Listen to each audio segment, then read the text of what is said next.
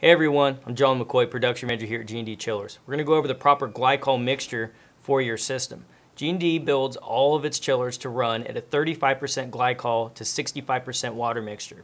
That works out to 24.75 bricks.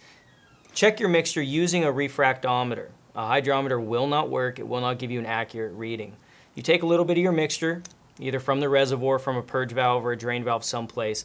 You want to put it right here on this spot, flip it down, and when you look through it, it's going to give you an accurate percentage or freezing point, which is ultimately what we're checking for the mixture you have in your system.